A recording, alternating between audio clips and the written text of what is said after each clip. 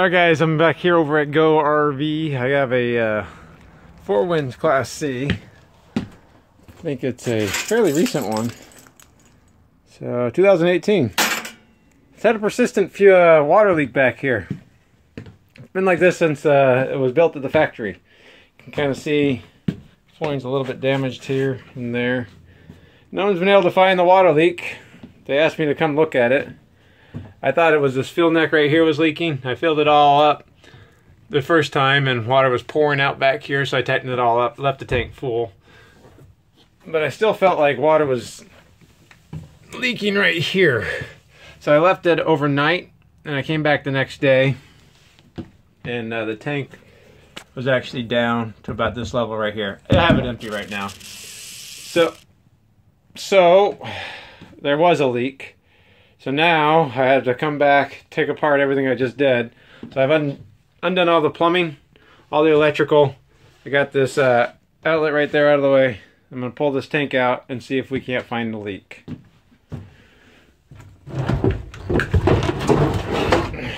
Alright. So there it is. And then if we look right here, wonder what that is. That's about where the water level was when I let it sit from a full tank. Looks like it's been draining out onto the ground. But you couldn't see on this side because it was right next against right here. And what is this right here? That is a nice sharp screw. A wood screw that the factory installed when they built this cabinet right here. It's right there. There's a screw. So that little guy caused a lot of problem. It's been like that since this was made last year. So there's two ways of fixing this. Obviously we could plastic weld it, but that's not always a good guarantee, especially because the side right here, it's going to be flexing quite a bit. What the method I like to use on a little hole like this is going to be use a weld nut. There's a weld nut right here. Generally, these are used as tanks for sensors. These are called tank sensors. So you just drill a 3/8 hole, stick that down in there, tighten it up, and as you tighten it, the back of this this rubber weld nut bunches up and actually seals the hole. So I think that's probably the best bet. Of course, obviously get the screw out of there first. On a normal setup, this screw itself is the probe that gets dirty. Really won't get dirty on a freshwater tank, but on a holding tank like a waste or gray or black tank, this is the part that gets dirty, gets stuff hung up on it. This tank actually has spun in tank probes right here, so they just have a brass body on the back side. So all I have to do is drill a hole right here. I believe it's 3/8 straight through, put that plug in there, take the screw out, and this thing should be fixed. Now it is important not to oversize this hole. So I put a mark on my unit bit right there.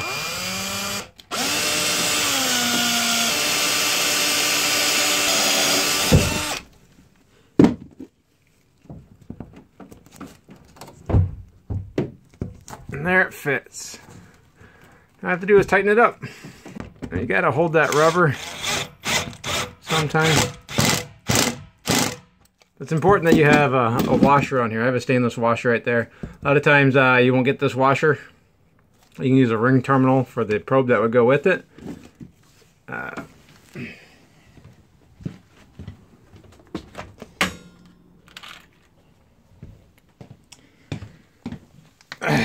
So this is a ring terminal that usually goes to the probe, but even that doesn't put a lot of pressure down on that gasket. So I like to have a washer to spread that out to actually get it nice and tight. And of course, it's hard to know if you're tightening up very well with the impact. But I think we're pretty good.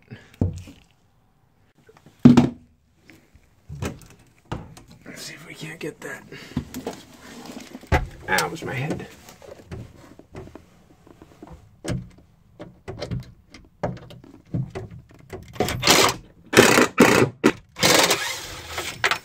There it is. You're just a little bit too long, my friend. Still feels pretty strong without it there. So now I just put this back together and fill it up. Alright, so I got it all ready to go. If you guys can see, I did actually dig out this area in the wood right there. This side of the tank does rest against that piece of wood, so I notched it out so that this well nut would fit inside of it, so there wasn't so much pressure right on it, wearing it out every time it expands and contracts. So let's put this back in.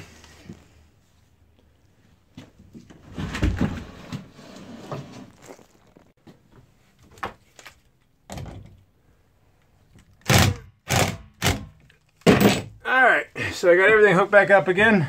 Got my lines hooked up, fed down to the drain down below. And I just have to put the hose in and fill this thing back up and see if it leaks. So I won't know immediately.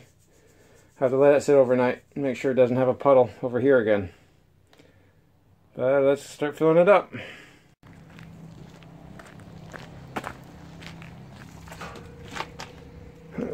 It's tight.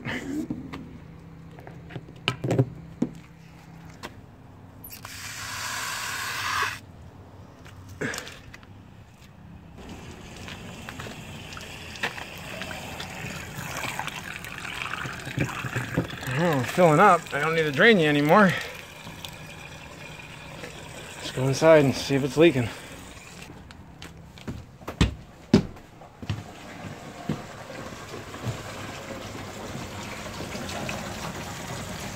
Well,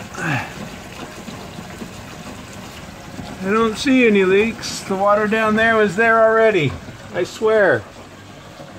So here we go. Be able to see it filling up. I'll fill it up and then we'll check back in. Well, we got it full. It's kind of hard to see it full, but there it is. So if I gurgle it, gurgle, gurgle, you can kind of see how full it is there. So far, it's not leaking anywhere that I can see. Now I just let this sit for a day. Make sure there's no liquid there. I also need to check and make sure that the probes still work. Hey, they still work. Alright, come back tomorrow. We'll see it tomorrow. Alright, well, let's try this again.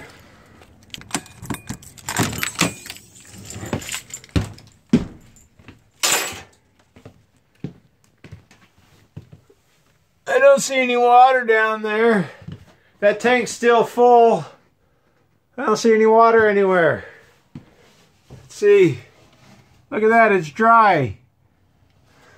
Hooray! It's done! Yay! There you have it, guys! We did it! We used a whale nut to fix a fresh water tank. I've not done that a lot. I've done that a lot. It's like I said, it's actually a much better repair than plastic welding it. But thanks a lot for watching. Take it easy.